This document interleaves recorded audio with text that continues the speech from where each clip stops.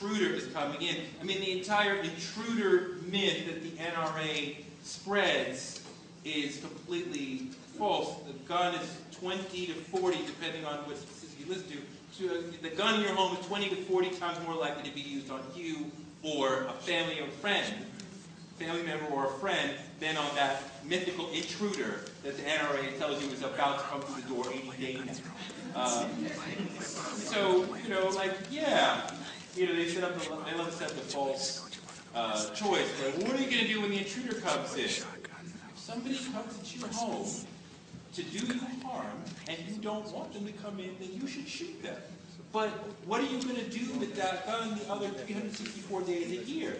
And how do you know that you're keeping it away from your little Adam Lanza? How do you know that you're not going to end up shooting your friend or family member? Because that's far, far more likely. And I don't want to take guns away from people who want to take that risk and have a gun in their home. They deserve that right. But there are things that we can do to make guns safer for all of us. I want to take your question. No, I'm just wondering, who is anyone to say how many rounds is appropriate for anyone to have? And who's to say that that intruder won't come?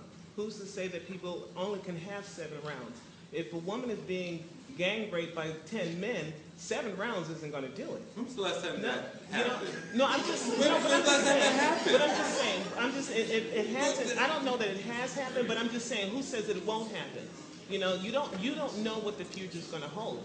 I was just in Virginia not too long ago, and thank God I can have, I can conceal carry there. But I was in Virginia just 2 weeks ago in a Hilton Hotel garage where some man was trying to approach me, and my gun stopped him. I didn't have to shoot him, thank God, but it did stop him. How many bullets does your gun hold? It depends on which gun I'm carrying at the time. The smallest round that I have is probably is 8. The largest is 17. But who's to say that I can't have that? What we're getting into. I'm sorry, just real quick. The Second Amendment does say that I have the right to own a gun. If I've been trained properly and I am responsible with my gun, if I'm responsible, anyone in here has that right, and no one has the right to tell me that I have to be limited. Well,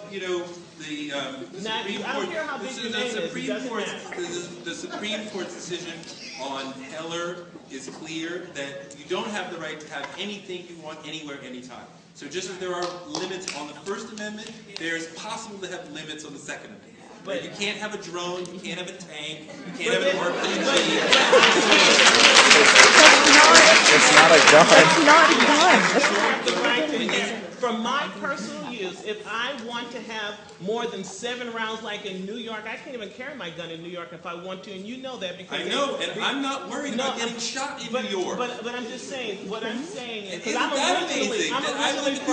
not worried about getting shot. But I'm originally from New York, okay, and I know people who have been shot in New York, okay. You may not be worried because you probably have people who are surrounding you. Nobody's surrounding me. You say that, but I don't know that, okay. But here's the thing, who's to say that I can only have 5 rounds, 7 rounds in my gun? If I want to have 15, I was pulled over not too long ago with 15 rounds, and I didn't have a problem. Right, because it's legal. That's why you didn't have a problem. And it needs to remain legal. Our rights should not be infringed on. But you don't. You just say, I should have it because I want. It doesn't. Whatever the purpose is, and it's not for hunting. That's what you're saying. No, I can say we protect our family within our household. But we're giving people who are criminal and who are insane, who want to walk into a theater with a gigantic round, the ability to kill many people quickly. And then in gun-free zones and in places where people say they don't. It's mostly in gun-free zones. Not mostly in gun-free zones. All you have to do is do the research. There's a lot of gun violence going on, and these mass shootings are being done in gun-free zones. Yes.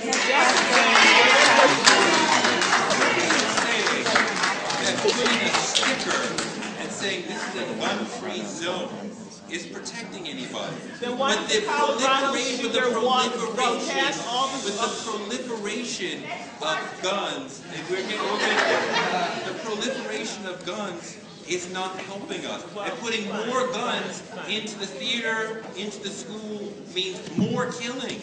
No, it doesn't. Absolutely does. We have 100 million guns in this country. No, we have 300 million well, guns. 300 million guns. 300 million but we guns. don't, but And how we're many? still not safe. How many more guns do we need But you to know what? have? Cars kill, drunk drivers kill more people than guns do. Drunk drivers kill more guns. That is not true. Well, if That is not yes, true. yes, it is. That is not true. And over the last 50 years, and over, it's not true. Research And over the last 50 years, Yes, it is.